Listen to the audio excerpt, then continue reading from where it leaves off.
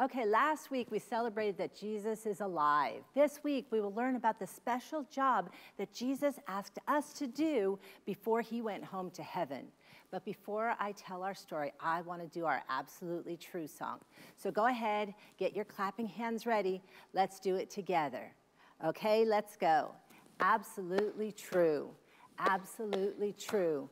Everything the Bible says is absolutely true. And that's the case with our story today. On that very first Easter morning, Jesus rose from the dead and he began to visit his disciples and others.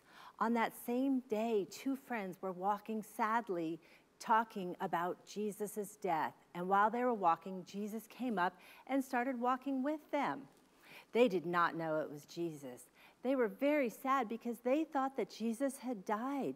They still didn't understand that Jesus had rose from the dead.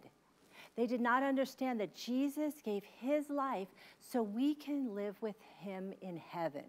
When they got to where they were going, their eyes were opened to see that it was indeed Jesus. The two men were so excited that they almost ran the whole way back to Jerusalem. That was 6 miles, and it was at night, to tell the disciples that they had seen Jesus. Jesus' disciples were still in Jerusalem, hiding in a room where the door was locked tight. They were afraid that the priests and guards would arrest them for knowing Jesus. When the men arrived, the disciples let one in, then closed and locked the door. When one of the men was telling them what happened, suddenly Jesus appeared in the middle of the room and said, "Peace to you." They were so afraid. They thought Jesus was a ghost because they knew that they had shut and locked the door. Jesus showed himself to his disciples. He showed them where the nails had been in his hands and in his feet. And yes, it was Jesus. Then, to prove it was him, Jesus asked for a piece of fish to eat. Many times after he rose from the dead, Jesus showed himself to the disciples. He said to his disciples, "Go and make disciples of all nations, baptizing them in the name of the Father and the Son and the Holy Spirit, and I will be with you always, even to the end of the age." He even appeared to 500 of his friends who had gathered to talk about him.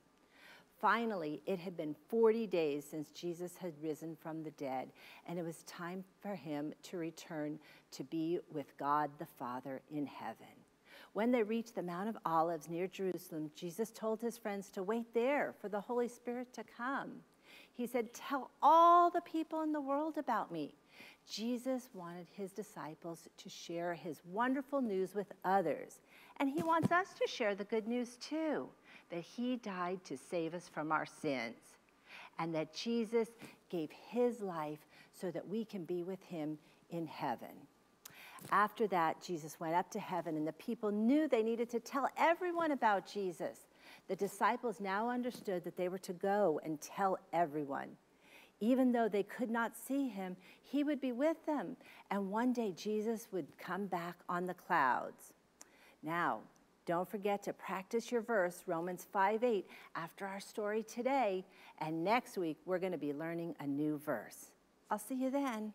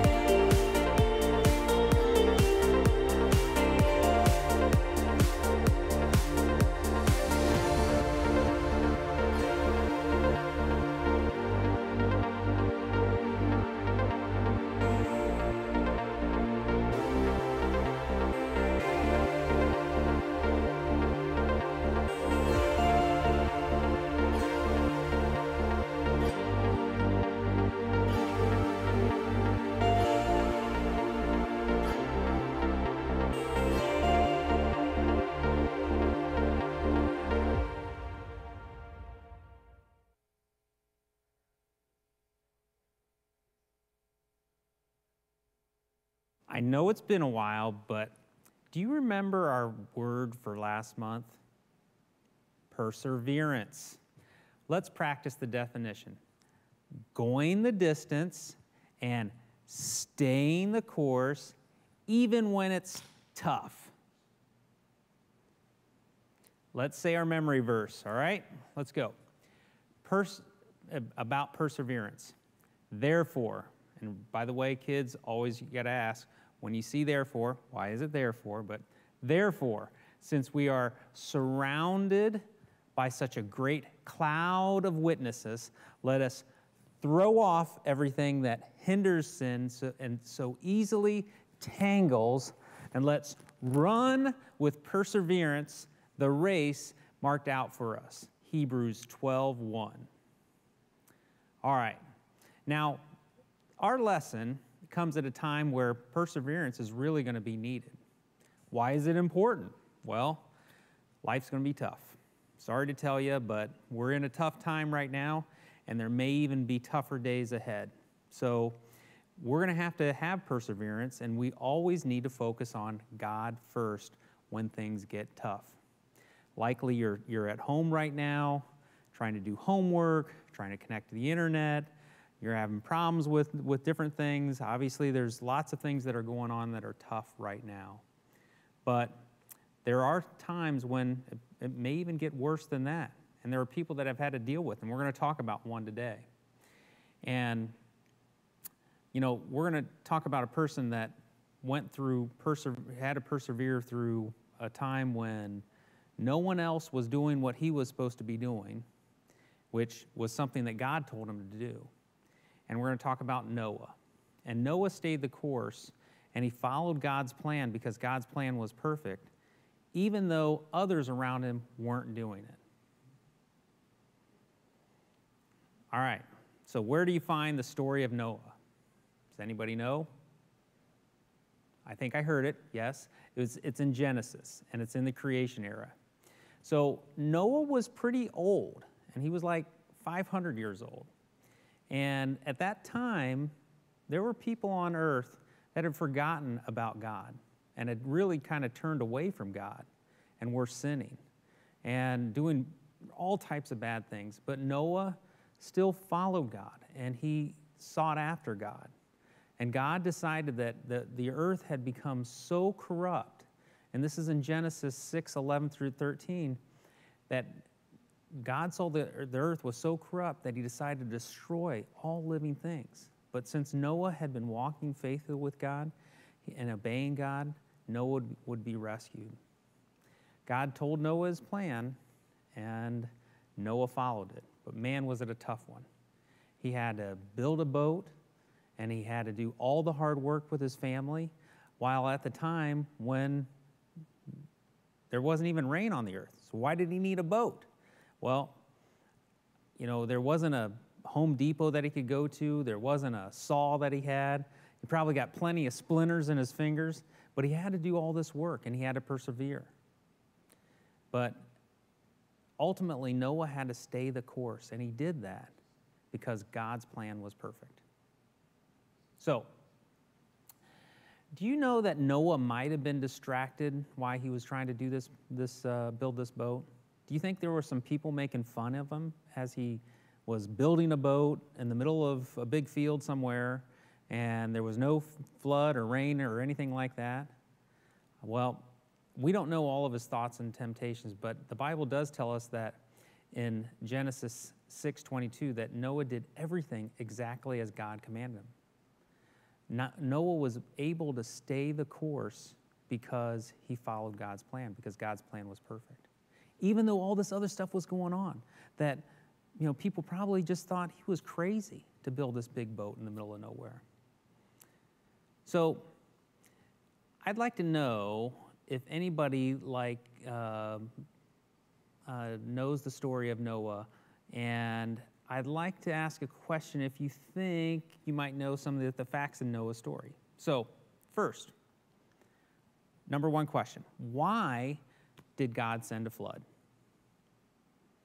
In Genesis 6:5 through 6, the answer is God's God said the people's hearts were evil. So that's why he sent the flood. Now, could you imagine being the only person on earth at the time that was following God's plan? Everybody else was bad. Well, that's Noah. But Noah stayed the course, and he followed God's plan because God's plan was perfect. All right, question number 2. So, how did Noah build the ark? Did he go to Home Depot? Did he have a plan that he made up himself? All right, well, here's the answer. Genesis 6:14 through 16 says, God gave specific instructions. So these instructions are what Noah used. He followed them perfectly. He stayed the course because he knew God's plan was perfect. Even though it was difficult, he did all those things that God told him to do, and it worked out. All right, next question. All right, so how long did Noah wait before it started to rain? So when he got on the boat, how long did he have to wait before it started to rain? All right, well, the answer is in Genesis 6:10 or 7:10 that he waited a whole week. So let's think about that. Day number 1, you're on the boat, it's sealed up, no rain. All right, well, maybe tomorrow. Day number 2, day number 3, day number 4. Do you think he started to doubt a little bit? Well, Noah stayed the course, and he stayed the course because he knew God's plan was perfect, and he followed him. All right, next question. So once the flood came, how long did Noah stay on the boat and the family? Answer, for about a year. It rained 40 days and 40 nights, but they had to stay on the boat for over a year. So let's think about that. Hopefully you guys have enough TP at home right now, but how do you think he felt after about 3 months without TP? 4 months, 5 months, 6 months, 12 months? Wait a second, he had to take care of animals. Has anybody got a dog out there? Now, my dog starts to stink after about a week, so we have to bathe him all the time because he's a poodle, and poodles smell, they've got hair. So imagine a boatload of animals and all the stuff that goes along with that after a year. Do you think they might have gotten a little bit tired of that? Noah stayed the course, and he stayed the course because God's plan was perfect. All right, final question. So, what was the first thing that Noah did when he got off the ark? Answer, in Genesis 8:18 through 20, he said he built an altar to the Lord. Through it all, Noah loved and trusted the Lord. Through all the problems, challenges, everything that went on, he trusted the Lord because he knew that God's plan was perfect, so he persevered. All right. Now, it's important to understand why the flood happened and to understand that there was sin in the world. And because of that sin, God sent the flood. People were evil and disobeyed God. So in that time frame, God did not allow that and only allowed Noah to live.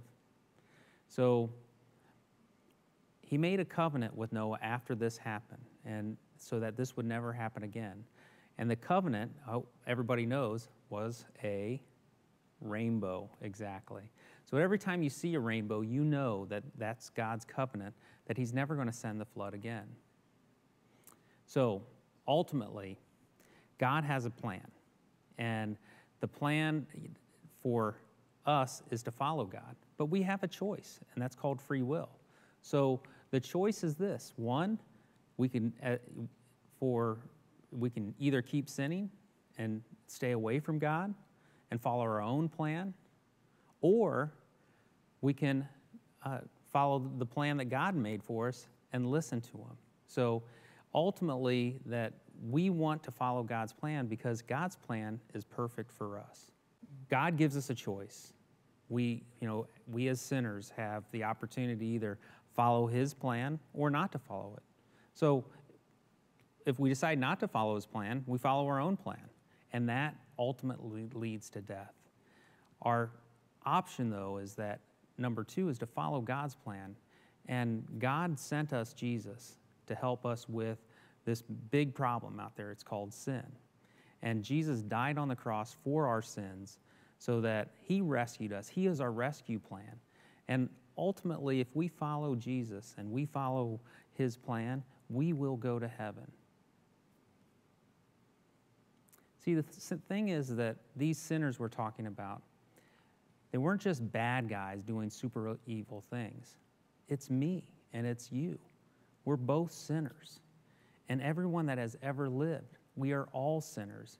And we have the opportunity to choose to receive God's forgiveness through his gift of Jesus or reject it and do our own thing. When we trust that God's plan is perfect, we can persevere. Just like Noah, when life is hard, because it is, and it will be, when we're tempted to sin and we go on our way instead of God's way, we can remember that Noah and how he trusted God's plan and how God is faithful to save Noah. We can stay the course because God's plan is perfect.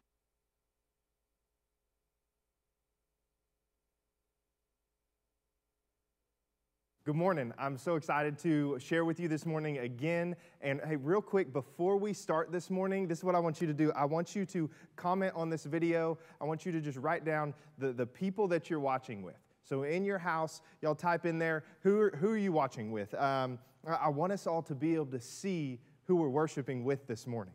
I think it would be cool to see that. I know it's going to be a lot of names, a lot of comments, but I would love for everyone to just be able to see who else is watching and who is worshiping with them this morning, and we can share in that. So y'all do that for us right now as we're here and we get started. This morning we're going to continue talking about what we talked about last week, but we're going to talk about the most important question you're going to ask yourself. That question is, who is Jesus? Last week we began talking about this and how in John 14, 1 through 5, Jesus tells his disciples that he will be leaving and that they know the way to where he's going. And then Thomas speaks up and he says, we have no idea where you are going. How can we know the way? You know, it doesn't make sense to the disciples, and they're freaking out and they're worried about what's going on. But how many of us can relate to that? Right? We don't know the way. We feel like we don't know the way. I know I can relate. Sometimes it just feels like the way that we need to go is blocked. Right? Or it's as if we have just lost our way and nothing we do is making it better. And then in John 14:6, as we read last week, it says, Jesus said to him, I am the way and the truth and the life. No one comes to the Father except through me. Last week we focused on the first answer to our question about who is Jesus, these three parts. Who is Jesus? And we talked about Jesus is the way. We talked about how he provides the way. When we truly lean into him, he leads us in the way he wants us to go. If you don't remember or you didn't see last week, you can go to our students' YouTube page, just Gateway Student Ministry. You can watch it there. But here's the thing. We talked about this. We can be confident that the direction we go is right if we are following Jesus. Sometimes our feeling of being lost can be due to the temptation to sin, right? Well, the way out of that temptation, the way out of that is also provided. We see in 1 Corinthians 10:13, it says, no temptation has overtaken you that is not common to man. God is faithful, and he will not let you be tempted beyond your ability. But with the temptation, he will also provide the way of escape that you may be able to endure it.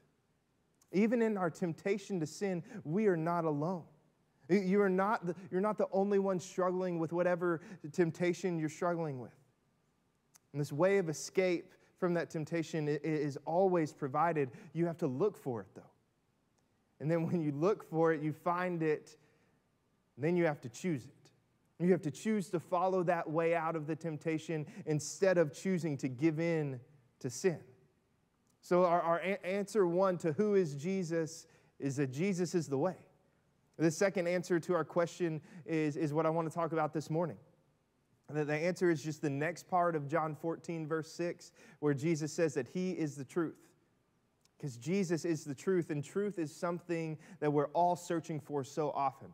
right? Our world is always searching for this, and we know this because you always hear people say, hey, live your truth.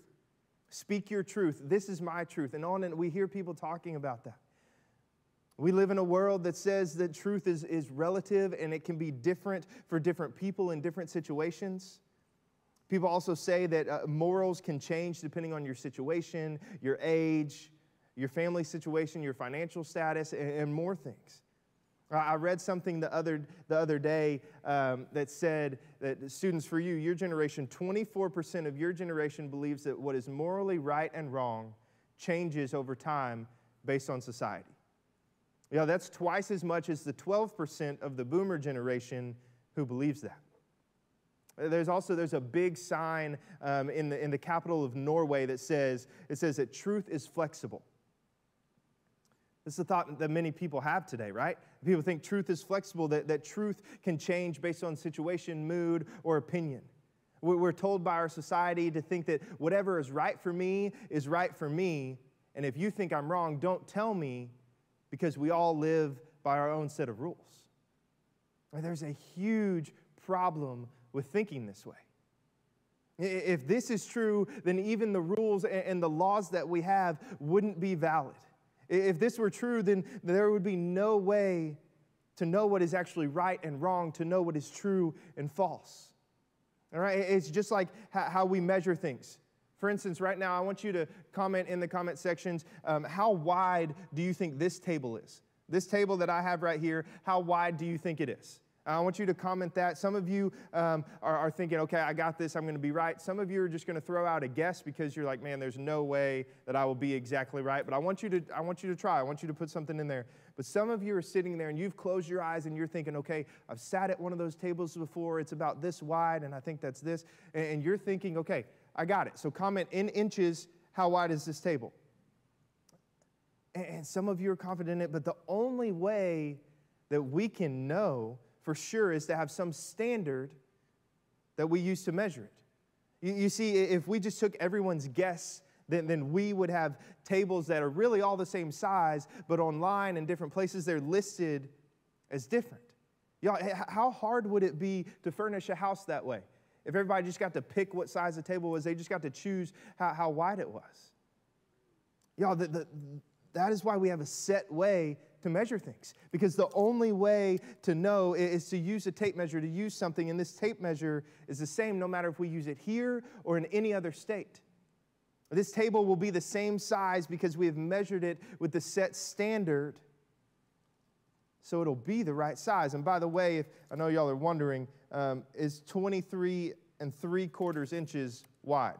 So if you got it right, props to you. But seriously, like that's our standard. We need that standard. And in John 14:6, Jesus wants us to know that He is the standard of truth.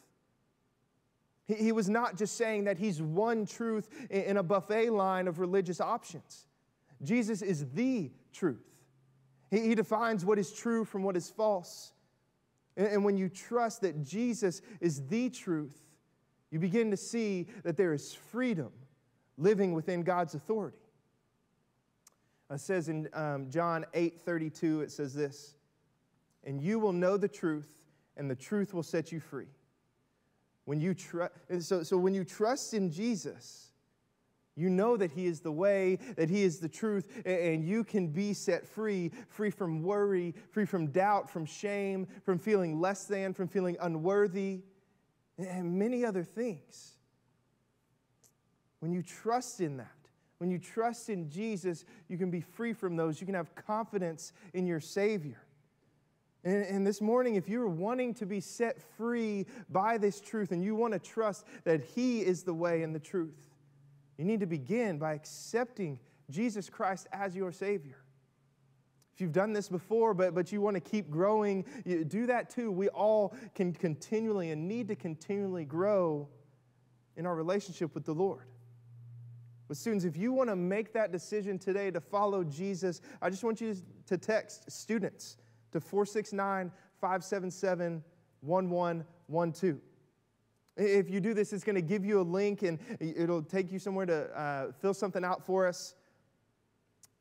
You can also text students to that same number, If you're wanting to rededicate your life, if you've been thinking through that, if you want to be baptized, if that's something you've been thinking through, if you have questions, you're just wondering, okay, what does this life of following Jesus look like? Text that number, let us know. You can text the same number as well. You can text students to that. If you have prayer requests, we would love to be praying for you and praying with you. And so please let us know what those are. Share those with us. Students, listen, Jesus is the truth, and that truth will set you free. So trust that He is the truth and run to Him to let that truth lead your life. Let's pray. Father God, I thank you for today. I thank you for this time that we have together. Lord, I pray that we would remember that you are the way, that you are the truth, that we can follow you in that, Lord, that we would trust you. Lord, that we would choose you over everything else. It's in your name I pray. Amen. Hey, y'all, next week we'll go through this third part, this third answer to our question of John 14:6 of what it says. But I love you guys. Y'all stay tuned. Stephen's about to come up for a message for Connect Groups, and then we will see you back here at 10:45 for worship. Love you guys. Have a great day.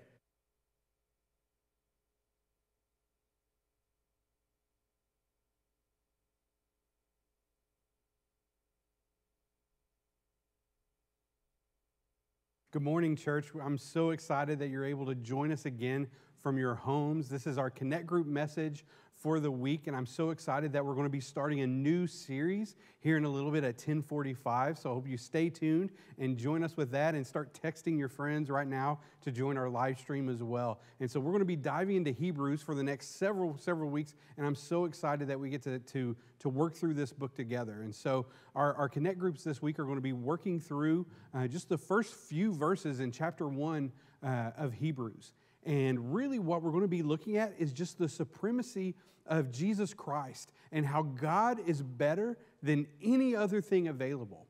And so it got me thinking a lot about just technological advances just in my lifetime I remember one Christmas when I opened up my Nintendo for the first time, and I got to play Tecmo Bowl, and thinking now that I have an Xbox One and just how the graphics have changed, how cars have changed from when I was born in 1982 to how they are now, that they now self-park. And just even thinking of the watch that I have, that I can answer phone calls, I can send pictures, text messages, emails from my watch. And just thinking that all these things change, but also in about a year, there's going to be a different watch that's better than the one I have now. There's going to be a different car that's better than the cars that we're driving right now. These things continue to improve and get better.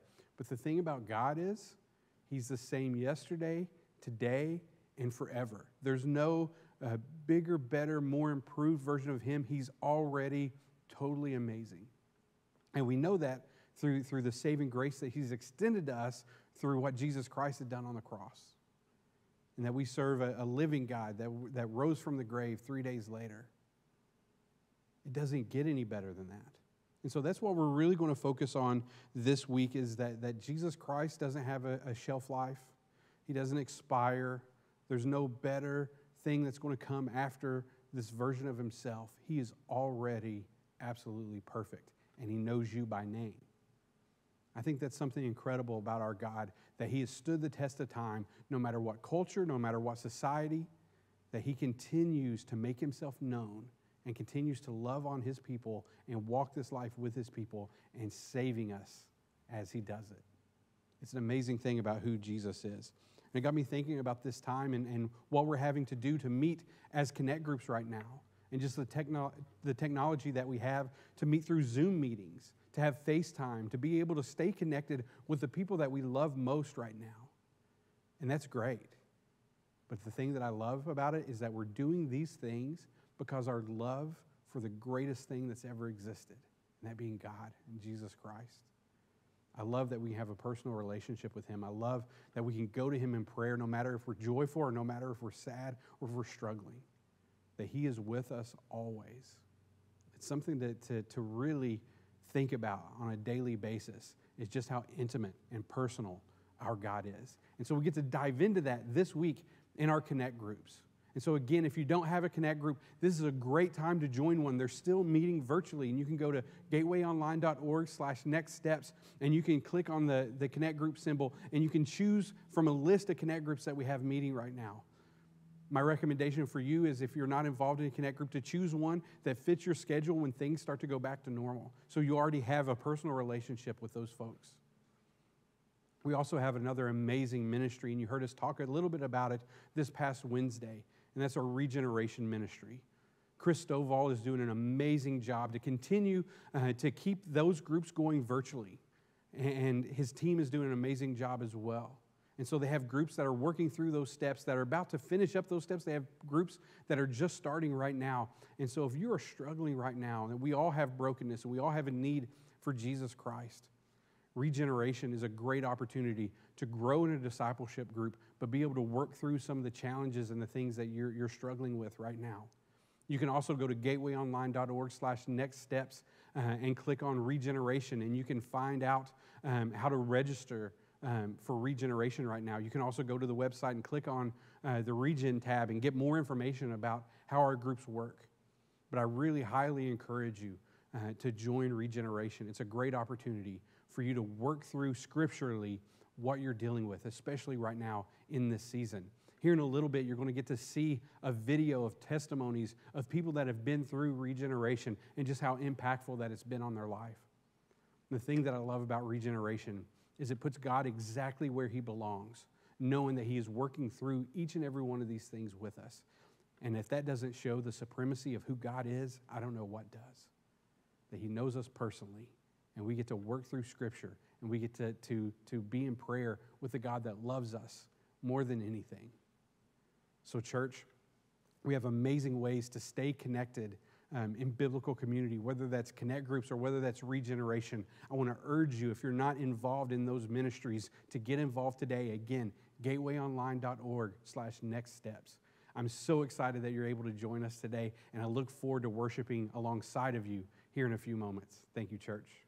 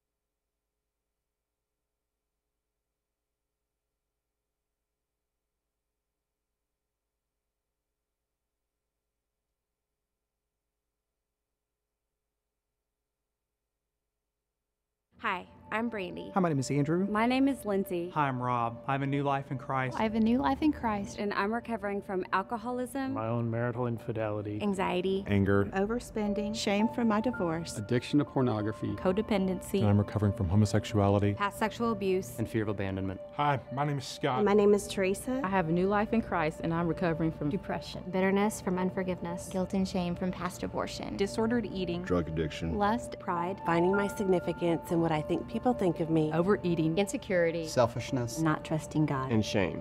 Before I came to recovery, my life was hopeless. Full of secrets. Controlled by bitterness and anger. It was a lie. My life was defined by my sin. My marriage was falling apart. I was tired, exhausted from losing the battle against my struggle with sin. My life was a disaster. Unmanageable. Full of chaos. Isolated. Self-centered. And had lost my way. I just didn't like the way that God had made me. Really just struggled with what people thought about me. My life was all about controlling others so that I couldn't be rejected. I sought pleasure in all the things that the world had to offer, and all those things left me empty.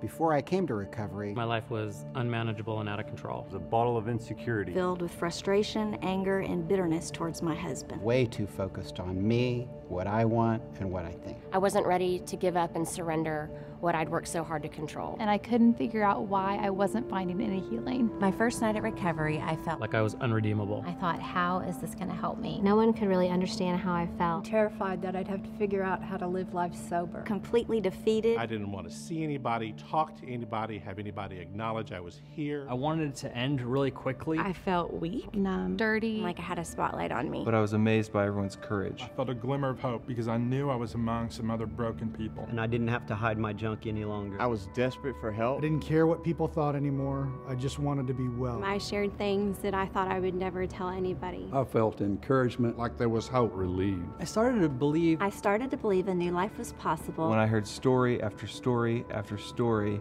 of how Christ showed up and changed everything. When I actually was able to forgive my husband. When I realized I was not alone in my struggles. When I could see that my sin could be forgiven. When I heard about God's grace. I started to believe that a new life was possible. When I acted in obedience to Christ and shared what had been done to me. when I saw God changing the lives of the other women in the group. When I realized how much I'd allowed my sin to define every single decision and behavior in my life. When I realized that God loved me no matter what I had done. People didn't run screaming from the room.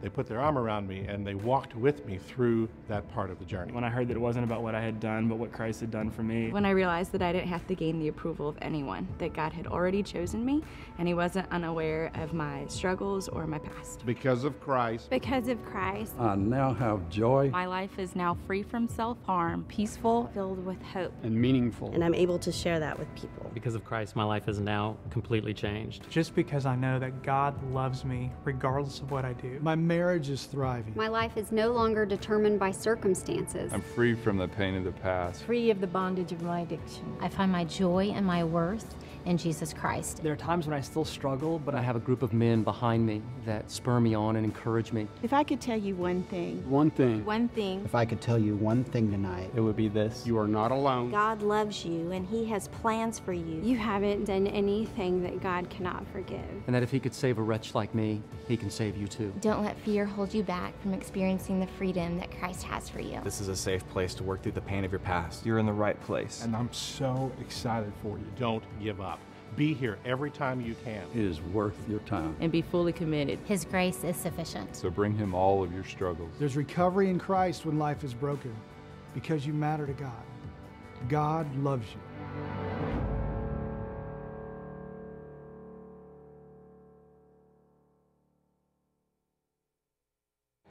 Find our online bulletin on the YouVersion Bible app. Open the Bible app on your smartphone or tablet. Tap the More tab. Tap Events. Select Gateway Community Church Wylie from the list of events.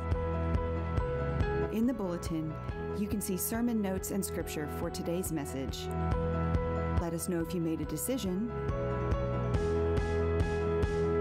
or give online.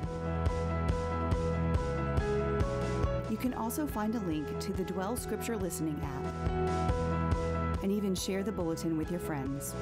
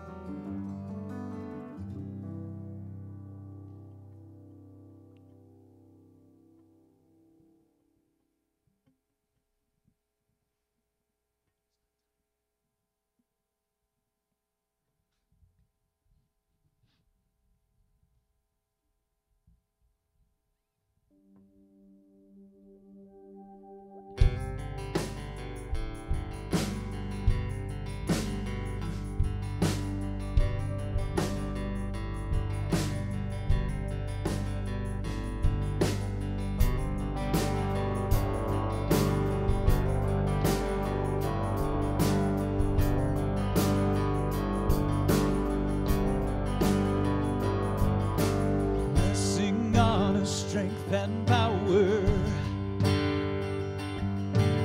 Yours alone now and forever. Love this world could never stop. There is no one like our God, reaching down to touch the broken. Mercy breaking through this moment. Faithful is the one who saves. Worthy is your name. Oh God, the glory is yours. The kingdom is come and the battle is over. Jesus, in your name we rise, and the glory is yours. The glory is yours.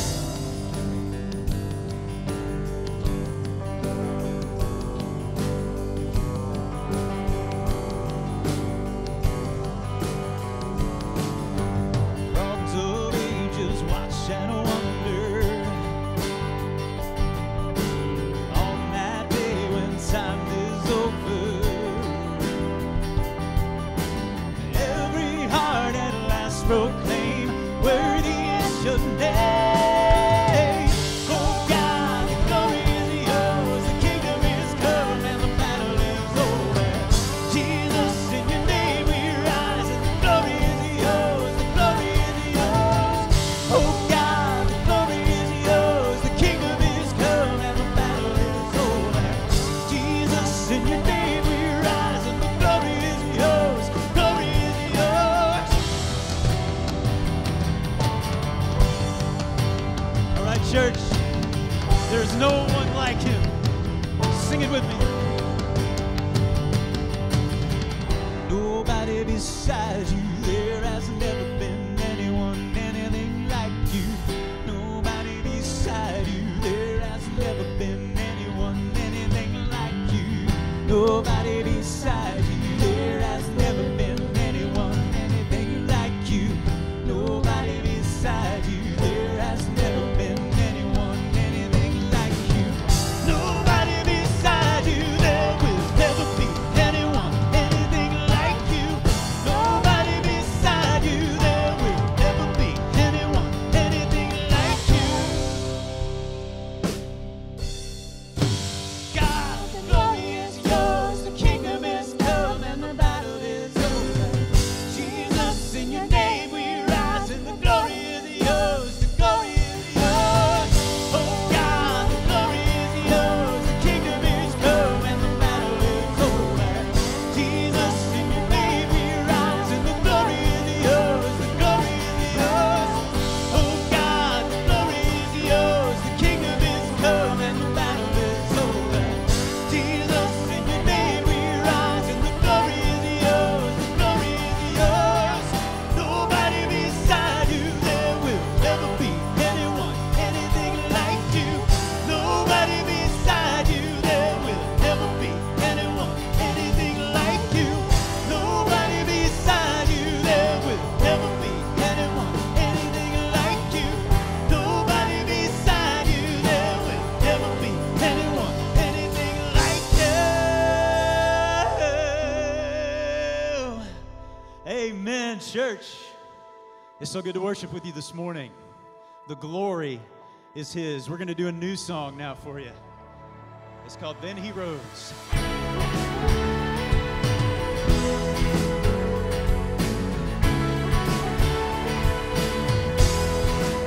Singing now, King of heaven, Son of God, enthroned above, heavy cross upon his shoulders, carried for us, carried for us.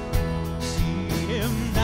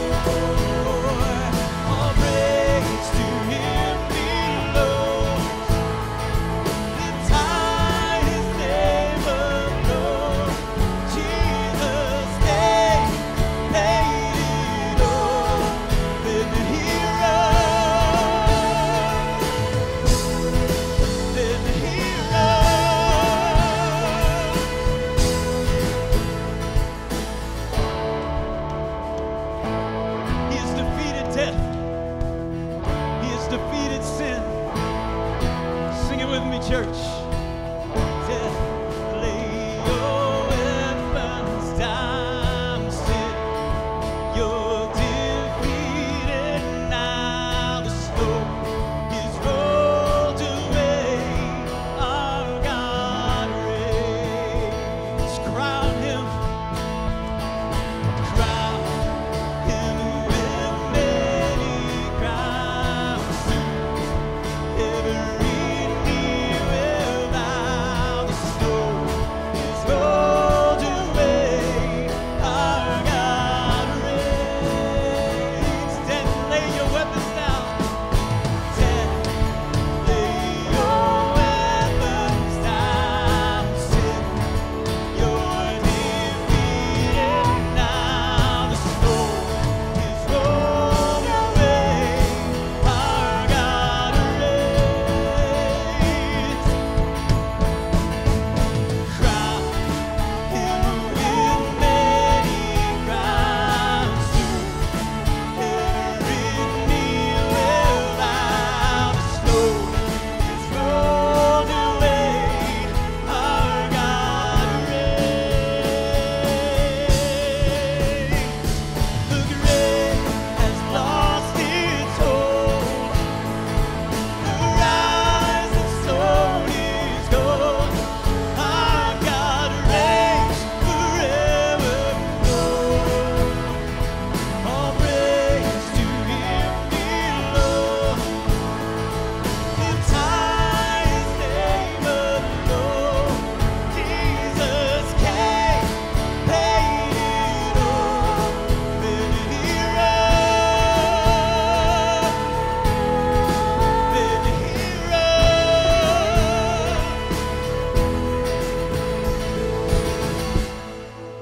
Amen. Hello, my name is Scott Puckett, and I'm here with you this morning with my good bud Kane. And on behalf of the Gateway staff, we would like to thank you for spending your Sunday morning with us this morning. If this is your first time to be with Gateway this morning, or if you're new to Gateway, you should see a number appear at the bottom of the screen. And if you wouldn't mind texting the word guest, you should be responded back to with a link that would allow us to, or allow you to jot down some of your information, just to help us get to know you a little bit better and to get some more information to you about Gateway as well. For everyone, guests and current members, if you have any special prayer requests that you would like to be made known to the church, you should see, again, the same number that's listed below.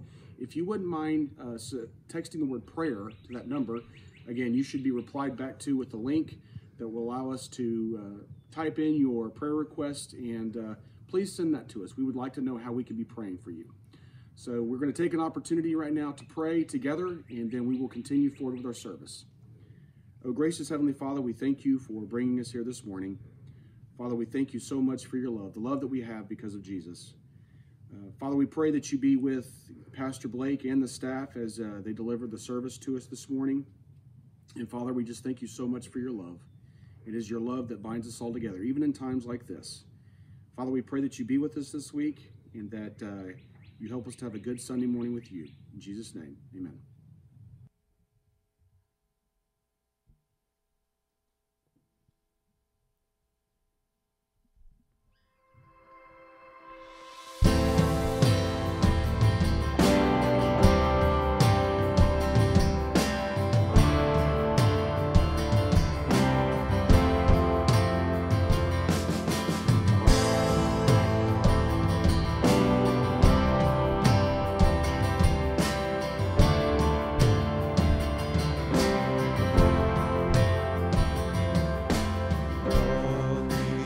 Of our God and King, lift up your voice and let us sing. Oh, praise Him, hallelujah. Thou burning sun with golden beam, thou soon moon with soft to gleam.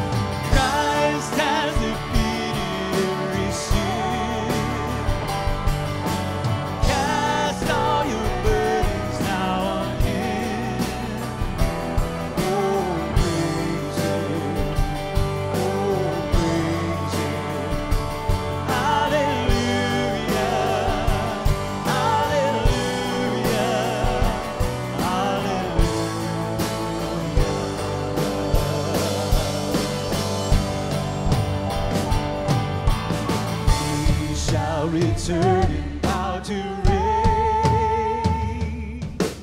Heaven and earth will join to say, oh, praise Him. Hallelujah. And loose shall fall on bended knee. All creatures of our God and King. Oh, praise Him. Oh, praise Him. Hallelujah. Hallelujah. Oh, praise Him. Oh, praise Him. Hallelujah. Hallelujah.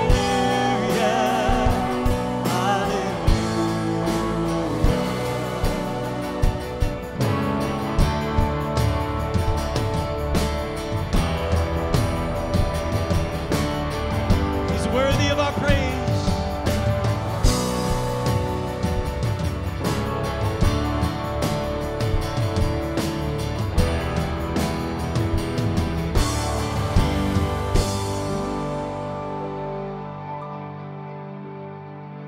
He is worthy of our praise.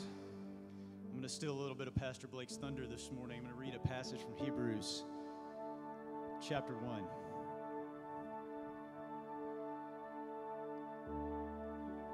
I'm going to begin at verse 10.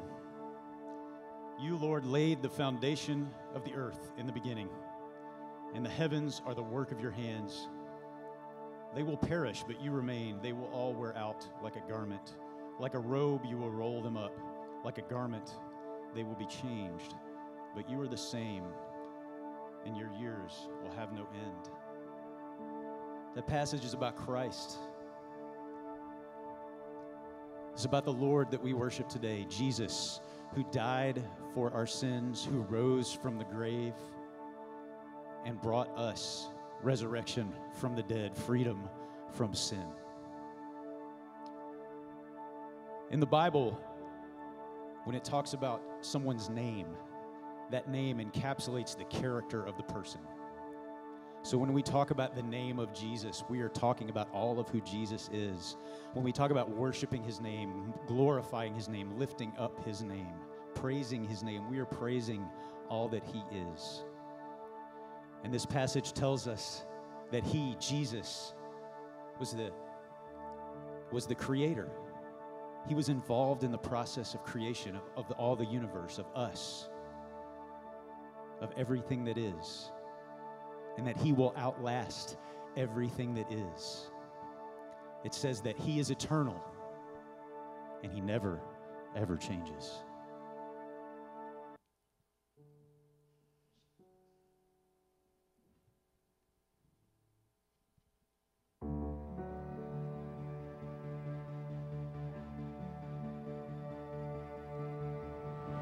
You were the Word at the beginning, one with God the Lord Most High.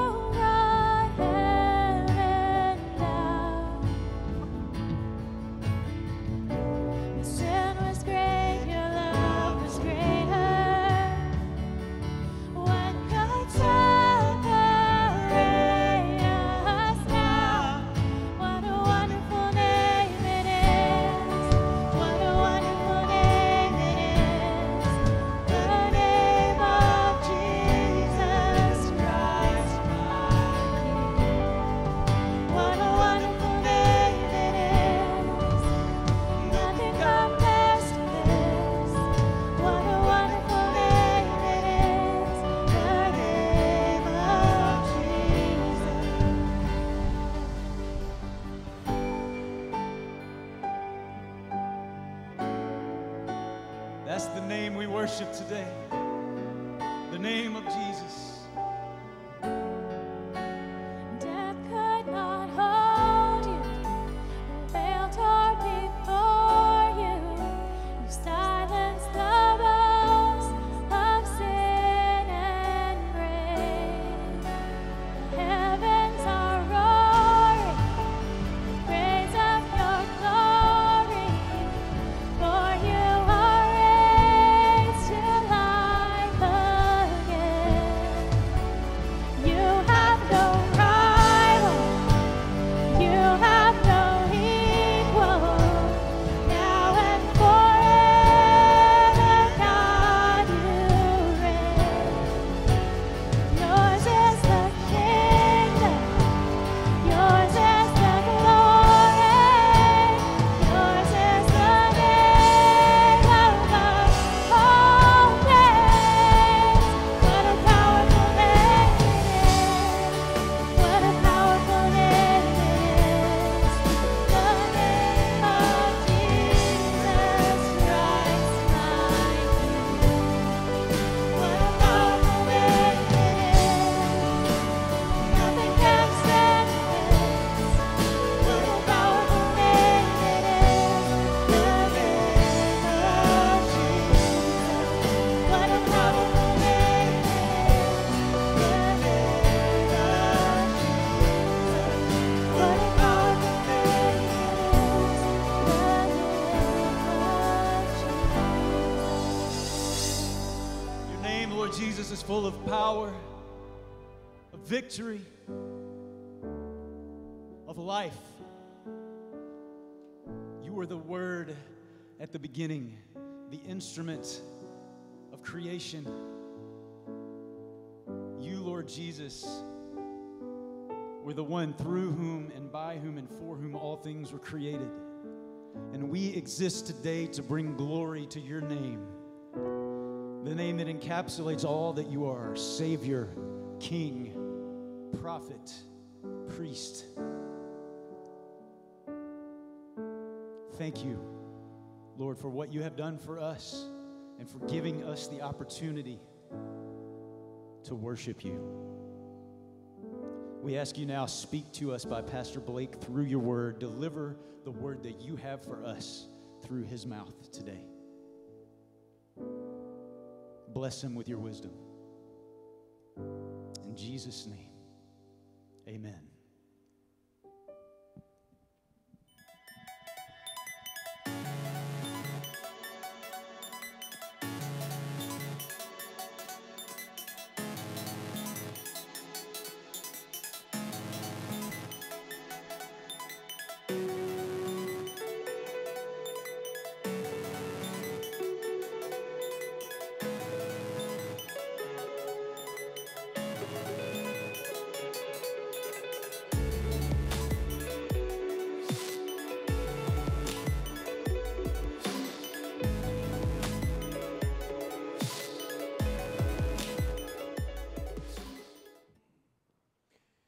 Good morning again, and I'm excited to jump into the book of Hebrews with you this morning as we get to start a new series. But before we do, I just had to share something with you. How appropriate the Word of God is for whatever circumstance we might be in. I just have to tell you, this morning I decided to read a little bit in the book of Ezekiel, and was in Ezekiel, first few chapters of Ezekiel. But Ezekiel chapter 3, I read this verse, and I thought it's too good not to share. It says in Ezekiel 3, verse 24, "Then the Spirit came into me and raised me to my feet. He spoke to me and said," okay, what was this message from the Spirit? He spoke to me and said, "Go shut yourself inside your house."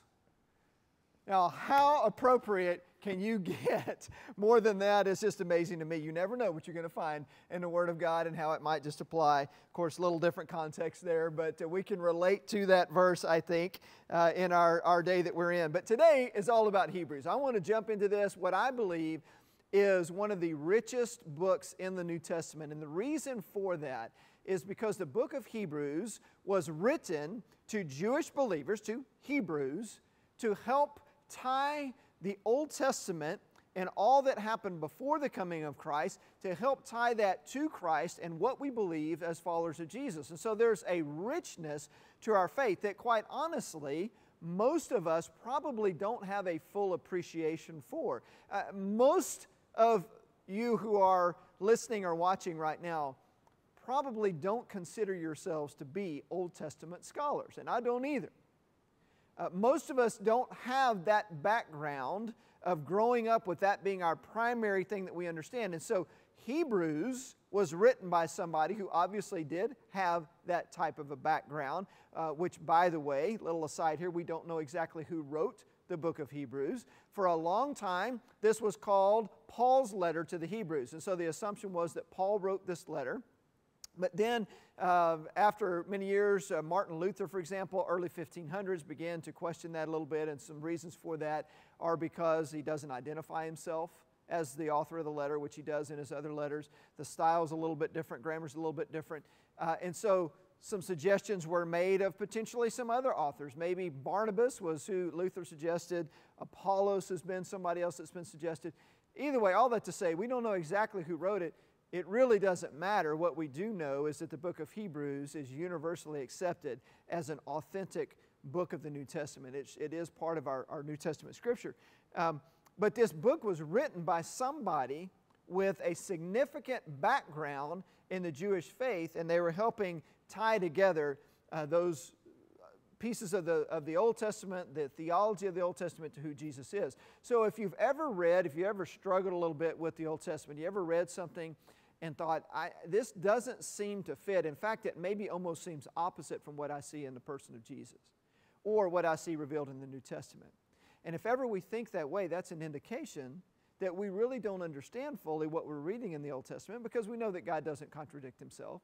And we know that Jesus said he did not come to abolish the law, but to fulfill the law. And so Hebrews is about helping us understand how Jesus, our Messiah, is the fulfillment of the Old Testament law. And so hopefully it'll shed some light on some of our understanding of the Old Testament as we dig into it. Now, some of you that are really into that kind of stuff, really into the theology and into the details, are starting to nerd out right now. You're getting really excited about this. And others of you, maybe you're starting to check out and you're thinking, I might go to the kitchen right now, go grab me a little snack. Don't do that, okay? Don't tune out either physically or mentally. Hang with me, because the other thing I love about this book is that not only is it a rich theological book, but there's so much practical application there. And this is the way it's supposed to work. You know, the theology is the foundation upon which we can build, but it's not enough.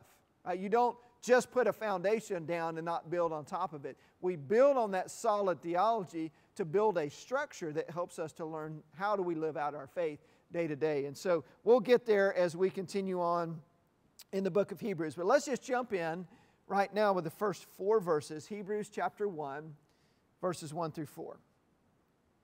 In the past, God spoke to our ancestors through the prophets at many times and in various ways. But in these last days, he has spoken to us by his Son, whom he appointed heir of all things, and through whom he also made the universe. The Son is the radiance of God's glory and the exact representation of his being, sustaining all things by his powerful word. After he had provided purification for sins, he sat down at the right hand of the majesty of heaven.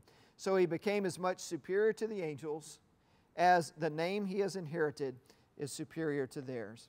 Now let's stop there for a moment, and we'll come back and read the rest of the chapter here in just a little bit. But I love this. I love Hebrews chapter 1. Because this whole chapter is about Jesus. It's about this wonderful name that we were able to sing about a moment ago, and just how incredible Jesus is, how Jesus is exalted higher than anyone or anything else. That's really what Hebrews chapter 1 is all about. And I love this because it gives us an opportunity to brag on Jesus. It gives us an opportunity to appreciate who he is. And you know, we enjoy bragging on those we love, don't we? When we are proud of someone, maybe in the right context. You don't want to be too obnoxious about it, but we enjoy bragging on those that we love. Parents, don't you love bragging on your kids? Don't you love telling somebody something special that happened or something special that they did or who they are and what you love about them? Grandparents, we know you love bragging on your grandkids. And kids, at least when they're younger, They love to brag on their parents. They like to talk about how amazing their parents are. And then they hit the teenage years. And Taylor, you got to straighten them out for us so that they start bragging on their parents just a little bit more. But no, things shift a little bit, right? But they're quick to brag on their friends or on a boyfriend or a girlfriend. We love to brag on those that we hold in highest regard, don't we? And so I love that about Hebrews 1, because it gives us a chance to lift up the name of Jesus. And there's so many reasons to do that, and there's so much good content here that I want us to jump into. We're going to look today at really two main ideas, and I'm going to spend the majority of our time on the second one. But the first one is important to talk about again. So let me just read one more time the first couple of verses. It says, "In the past, God spoke to our ancestors through the prophets at many times and in various ways. But in these last days, He has spoken to us by His Son." So God spoke to their ancestors, talking about the Hebrew people here. This is the Jewish people. God spoke through the prophets. But now it says God has spoken through His Son. The way He did it, I love the way it's described, the way He spoke to the prophets. It says at many times and in various ways. God used many different people. There were many different mouthpieces, many different prophets. He used a lot of different creative methods to communicate through His people. That's one of the things when you read through the books of the prophets, you find there's some weird stuff that they were doing sometimes, that God was very creative in communicating. In fact, I mentioned one of the reasons that I started reading in Ezekiel again today is because I knew that I was going to quote some from Ezekiel chapter 4 today. But in Ezekiel 4, God tells him to build, tells him to get some clay. I guess that was, a version of Play-Doh back then. But get some clay and to build the city of Jerusalem. And then he says, and then lay siege to it. Which is just, I don't know if it's just me, that kind of, I picture like a grown-up playing with G.I. Joe things or something, but he's laying siege to the city. But this was serious stuff at the time. And so he's giving a symbol of what God is doing. But then he tells him to do this. He says, I want you to lie on your side for the number of days, each day to represent one of the years that my people were rebellious. So for the people of Israel, he has to lie on his side for 390 days straight, to represent the 390 years of rebellion. Then he gets to flip over to his other side, and he spends 40 days to represent the 40 years of Judah that they were rebellious. Now that's bad enough right there. But then you get a little bit further into chapter 4, and it tells about what he is to cook for himself. By the way, if anybody's ever had Ezekiel bread, which I just discovered that not too long ago, it's pretty good stuff, by the way. But Ezekiel bread is based on Ezekiel chapter 4. He tells him to bake bread. Here's the problem. You remember what he told him to use for fuel to bake his bread? Human excrement. So God is teaching a lesson about impurity and the impurity of His people, and He has His prophet cook his meal over his own poop. That's creative communication right there, I would say. I am very thankful, as I've said many times before, that I haven't been asked as a communicator of God's Word to do something like that, and hopefully that won't happen. But God can creatively communicate and does so. But now it says that was in the past. That was through the prophets in various times and various ways through different people. Now His communication comes through one person, and it's through Christ. And you see, Christ now has the final word. He is the final authority. So when Christ speaks, that's the end of that. That is the fulfillment of whatever it is that He's speaking about. And there are certain things in the Old Testament that Jesus speaks about and then gives a new light on that and helps us understand ultimately the intent behind it and how it's fulfilled in Him. Let me give you an example from the Sermon on the Mount. Jesus does this several times in the Sermon on the Mount. He says, you've heard that it was said or it was written, but I tell you. Matthew 5, verse 38 and 39. You have heard that it was said, eye for eye and tooth for tooth. But I tell you, do not resist an evil person. If anyone slaps you on the right cheek, turn to them the other also. See, Jesus is fulfilling this and saying, let me tell you where ultimately this was headed. And so He becomes the final word and the final authority on everything. And so Jesus is the way that God speaks to us. We have to run everything through the filter of who Christ is and what Christ has revealed to us. That's the first thing, is that God speaks to us today through Christ. But the question then should be asked, okay, why? What gives Jesus the authority? Why is Jesus the final authority for God to speak to us? And here's the second main idea, is that Jesus is superior to everything and everyone else. That's why. Look at verse 4 again. So he became as much superior to the angels as the name he has inherited is superior to theirs.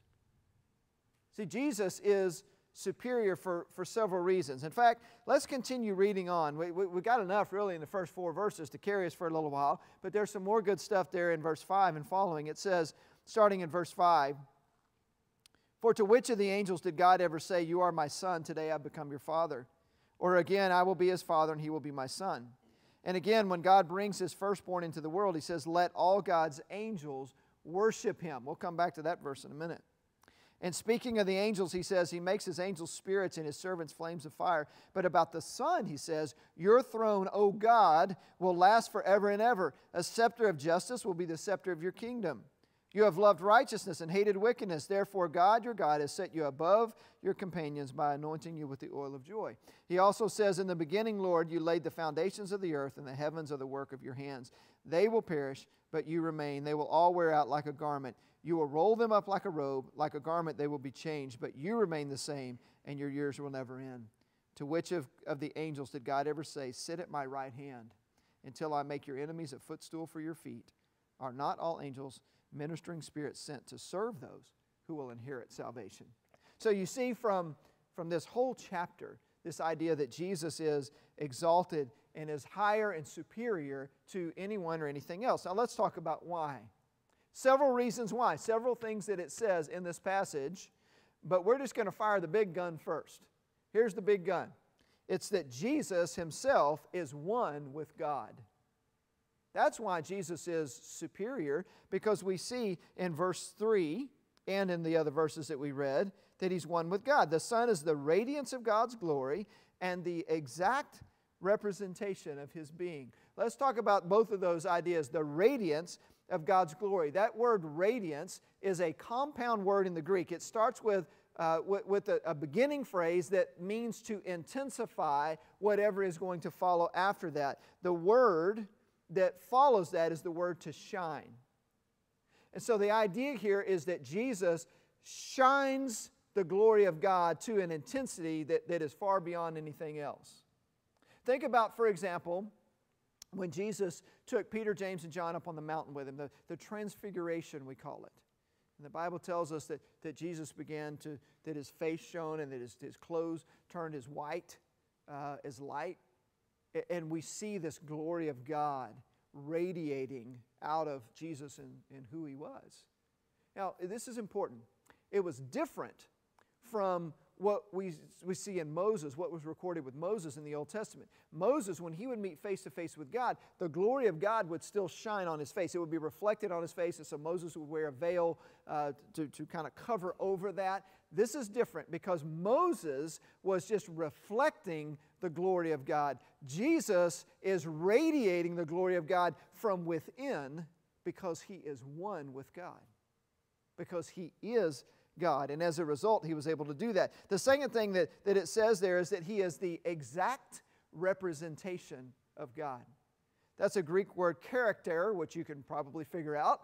We get our word character. If you think about writing down something, leaving an exact representation, that is a character. I brought with me a little something to have a little fun and a little visual today. This is an embosser. This was the first gift that I got when I was finishing up my doctorate from my sweet wife. And so it's something that I could use to mark my books if I want to loan them out. But the way this works is there are several characters inside this little embosser here. And if you put it on a piece of paper, and I'll show you what it looks like in a minute, but you press it down. This is literally what that word means. It was talking about a tool that would press and leave a mark. Then you see on the other side of it how it leaves exactly what was in there before.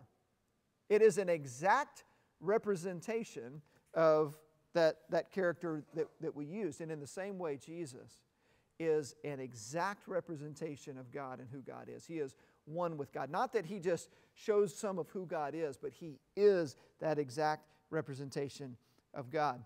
Now, in a lot of translations in verse 3, it talks about Him being an exact representation, and then it uses the phrase of His essence or of His nature.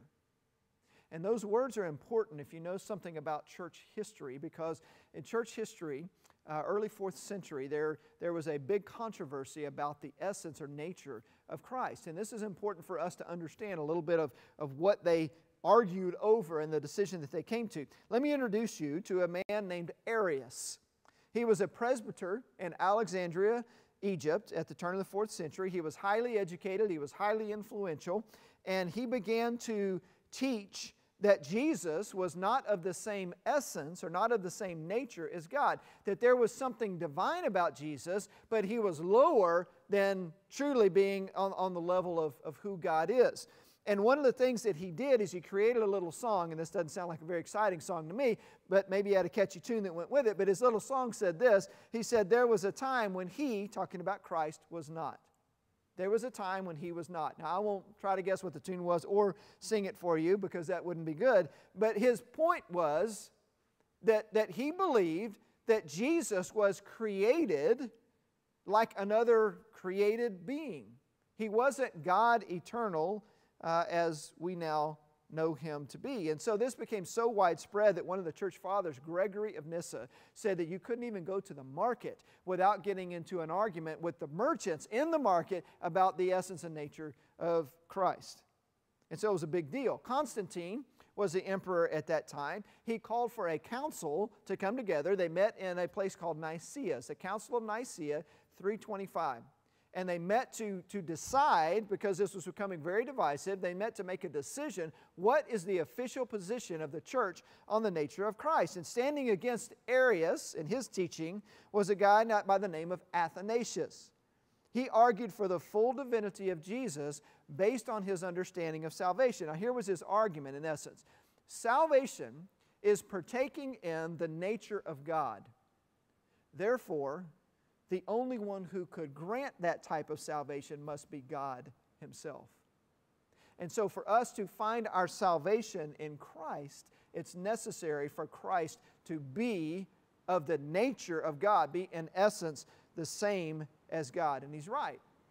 The church agreed with this and came to this conclusion. In fact, I want you to listen to how strongly they worded their decision. It says, "But to those who say, once He was not, or that He was not before His generation, or He came to be out of nothing, or who assert that He, the Son of God, is of a different hypostasis or ousia, meaning nature, or that He is a creature, or changeable, or mutable, the Catholic and Apostolic Church anathematizes them." Now that's a strong statement there about the importance of understanding the nature of Christ and who He is. And by the way, if you wonder why does that matter?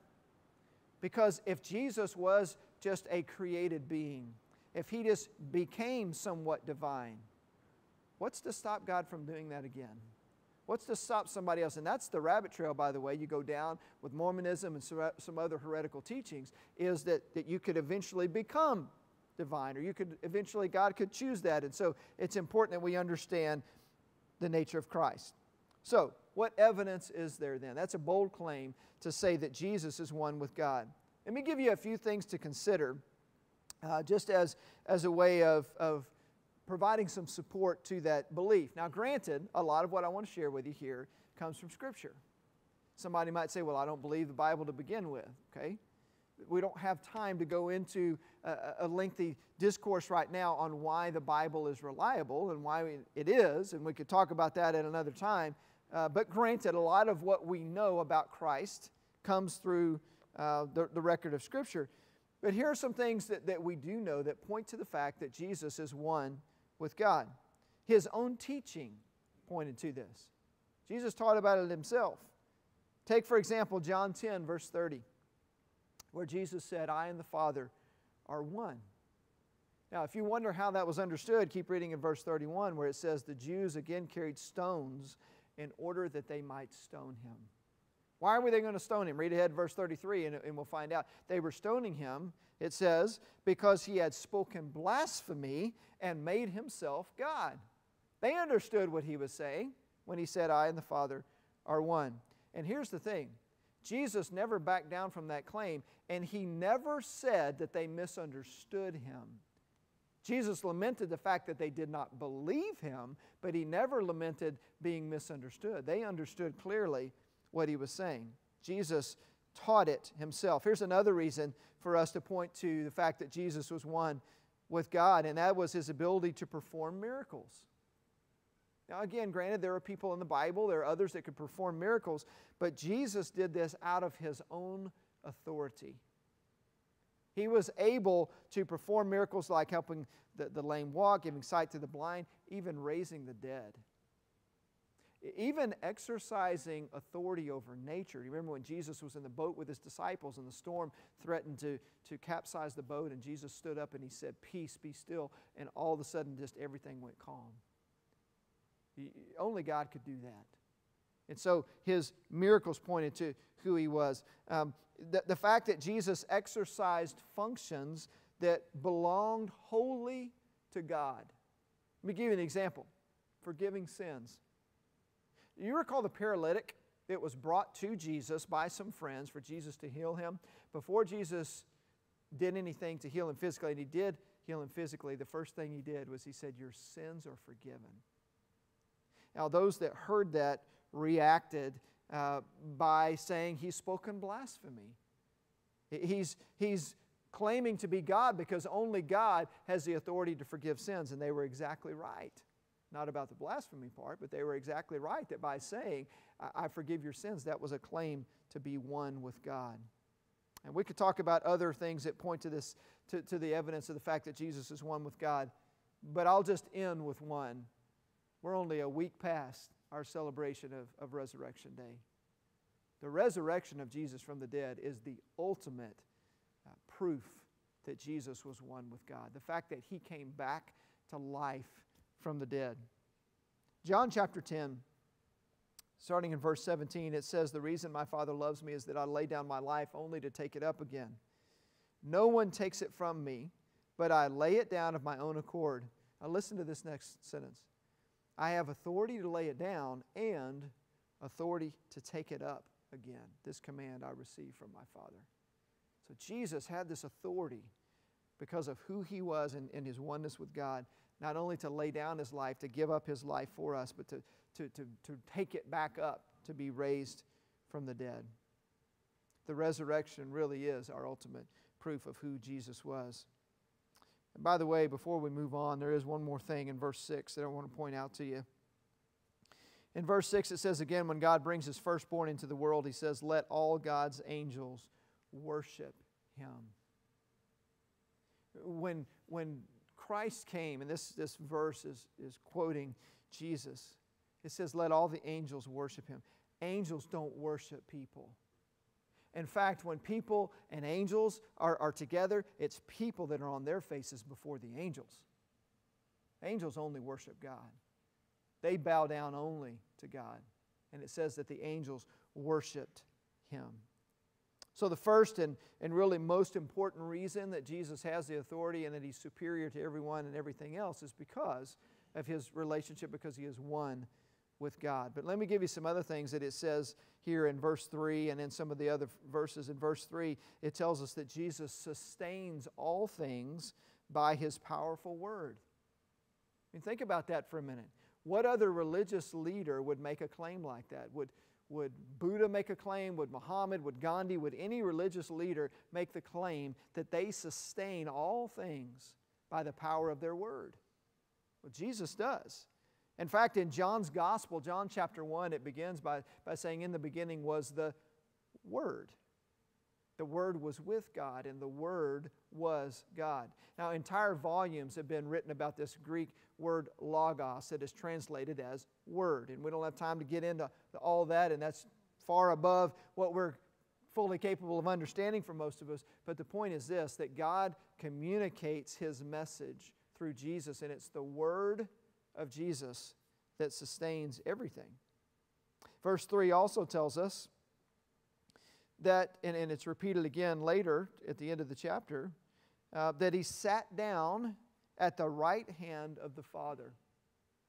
Once Jesus completed His mission, once He gave His life for us, it says that He then returned to be in the presence of His Father, and that He sat down at the right hand of God. That's a powerful statement about Jesus and who He was. It's a statement about His authority and about His, again, His oneness with the Father. But then in verse 8, it tells us that His throne will last forever. His throne will last forever. Now, notice it says that it's written specifically here about the Son. Verse 8, but about the Son, it says, your throne, O God, will last forever and ever. A scepter of justice will be the scepter of your kingdom. See, Jesus' kingdom is one that will last. Judd read this a moment ago. By the way, I noticed your arms almost weren't long enough there, Judd, when you were reading that a moment ago. But it does say, it talks about this. It says, they will all perish, but you remain. They will all wear out like a garment. You will roll them up like a robe, like a garment they will be changed, but you remain the same, and your years will never end. So this idea that the throne of Jesus, it just continues to last forever. Jesus created everything. We see that in verse 10. I think we saw it earlier in the chapter as well. He created everything, but nothing will last other than His throne. Now here's the remarkable thing about all of this. We can talk about all these things that cause Jesus to be superior, that give us reason to say that Christ is exalted and superior to anything and anyone else. The remarkable thing to me is that this God, this Jesus, who is so far superior to anyone and anything else, actually wants a relationship with us. He wants a relationship with you. Jesus gave His life for you. It's remarkable enough that He could do that for us, that He had the authority to do that for us. It's even more remarkable that He would do that for us. That Jesus would lay down His life for us. You know, when I was a kid, I had people in my life that I looked up to that were kind of larger than life. They were bigger, they were stronger, both in my mind and in reality. And as a kid, always being a basketball fan, I remember going to basketball games, and I had certain basketball players. These guys were giants, right? I just looked up to them. They were massive. I was in awe of who they were. And we used to get tickets occasionally when I was a kid to sit on the floor level of the Mavericks games. And I was at a Mavericks game one time, and I happened to be down on the floor. I don't remember if I was going for concessions or we were coming in or whatever, but the team was coming by. I just remember looking up at these giant players and just thinking, oh my goodness, this is amazing. How remarkable would it have been for me as a 10, 11-year-old kid or whatever it was, if one of those players that was so exalted in my mind had stopped and taken a personal interest in me and said, hey, I want to get to know you, I want to be your friend, I want to have a relationship with you. It probably would freak me out, quite honestly.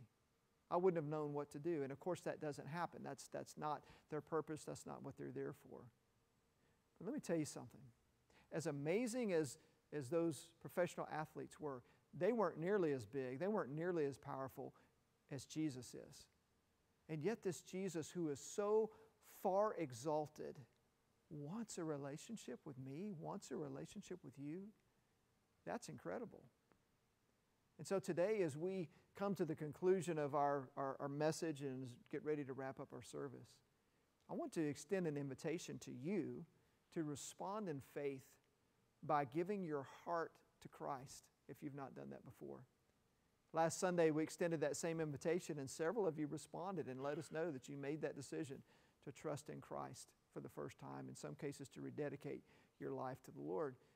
I just want to lead you through that same prayer. And so if you don't know for sure that you have come to a point of giving your heart and your life to Christ, I just want you to pray a prayer like this. We're even going to put the words on the screen to help you to know what to pray. But let's just bow our heads for a moment of prayer. And if you want to pray, just pray along with these words that you see on the screen now. Jesus, I'm amazed that you care about me. I believe that you gave your life on the cross for me. Right now, I turn away from my sin and I turn to you in complete trust. I believe you died for me and rose on the third day, and I give my heart to you from this day forward. In your name I pray. Amen. If today for the first time you prayed that prayer to invite Christ into your life, we want to come alongside you. We want to celebrate with you, first of all. You know, the Bible says that there is rejoicing in the presence of the angels over one sinner who repents. That means that if you made that decision in the presence of God right now, there is rejoicing in heaven. But we want to rejoice with you too. We want to know about it.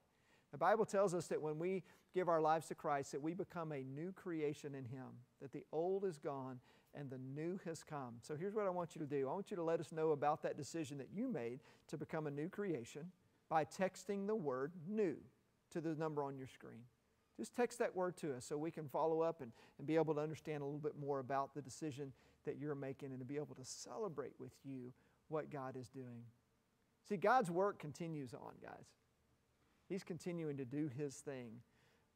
Even though we're not able to be together, even though we're not able to do some of the normal things, God, I believe, is working through the situation that we're in. He's drawing hearts to Himself. He's doing something fantastic, and it's exciting to be a part of that. And we just want to be able to celebrate with you as you made that decision to trust in Christ as well. Now, before Stephen comes to prepare to share with us a little bit more about how we can pray, I just again want to extend an invitation to you to support the work that God is doing through Gateway. You can do it through our online bulletin. There's a link already in there. You can go to gatewayonline.org/give. But just thank you for the support that allows us to continue doing the ministry that God has called us to do and that we're excited to see Him do. So, Stephen, come on up and tell us a little bit more about what we can be praying for and anything we need to know as we wrap up today. Awesome. Thank you, Blake. And just what an awesome reminder that the Creator of the heavens and the earth has a personal relationship with us and desires us to walk in unity with Him, and that He knows us and calls us by name.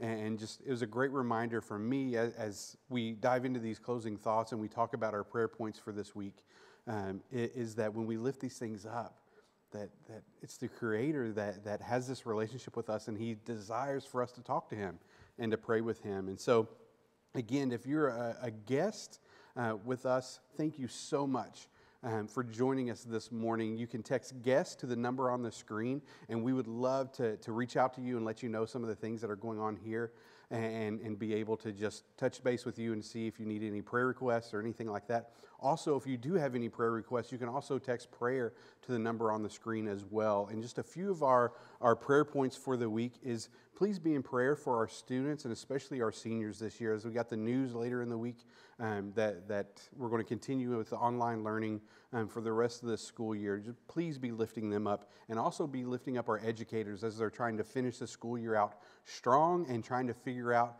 new and creative ways to be able to reach these students through online learning. Also be praying for our families to be united and to be united in Christ in this time, and be praying for our families to find creative ways to be able to grow together and learn together and pursue Christ together. And the fourth one, most importantly, is continue to pray for the spread of the gospel during this time.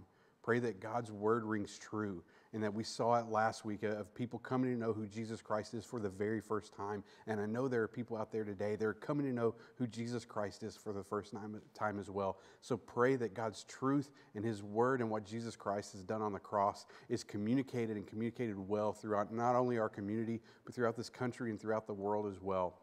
A few ways that you can continue to support the efforts of things that are going on here at Gateway is we are still supporting our local food pantry, and we have a basket out front in our north entry. As you go grocery shopping this week, you can grab a few more items. Some of the things that they need the most are canned meats, and you can drop those off here at the church, and we make sure those things get to them. And thank you so much for your efforts already in making sure that our most vulnerable in our community are receiving the food and supplies that they need. Church, thank you so much. I'm so excited you joined us this morning, and I'm so excited to be in God's family and God's kingdom with you.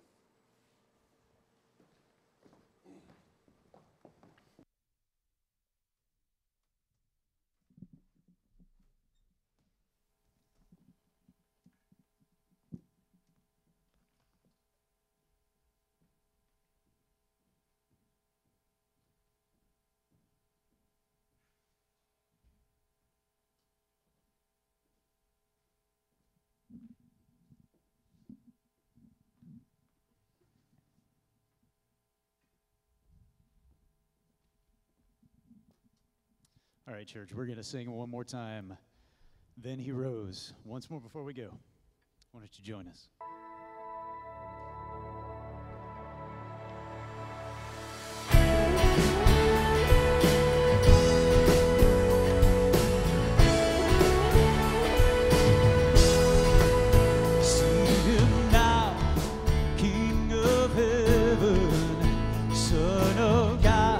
Enthroned above, heavy cross upon His shoulders, carried for us, carried for us. See Him now, our King surrendered, final word of perfect love. Hear His cry, Father forgive it, spoken for us, spoken for us when He said it is finished.